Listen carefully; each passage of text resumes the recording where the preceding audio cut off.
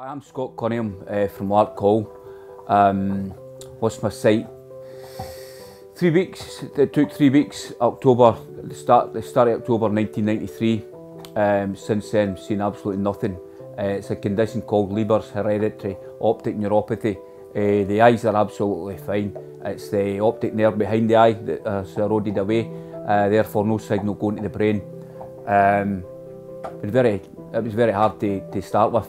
You know, 18 months of pain and being a hermit and being absolutely isolated, being in a house with nothing, basically nothing to live for. And my first guide dog, Ike, 1995, and that changed my world. Allowed me to stay in this planet without a doubt. Since then, managed to move on. After Ike moved on in his 10th year, guide dogs retire. Was lucky to be partnered up with Travis then. Travis became not just an icon, walking into the history books. First guide dog to do the West Highland Way, the Speyside Way, the Southern Upland Way. The pinnacle was Pennine Way, 268 miles in 16 days.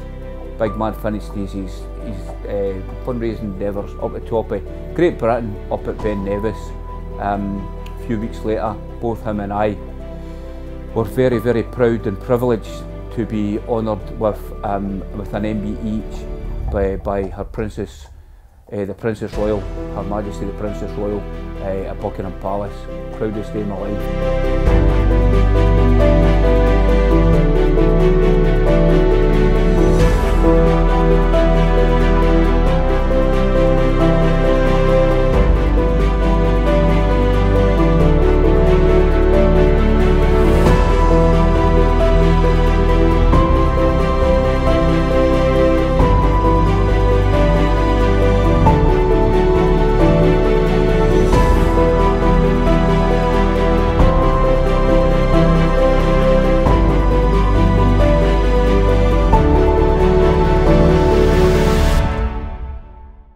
If you would like to join Scott and Milo on the Travis Tribute Trek or make a donation, then please visit www.legendstrek.co.uk.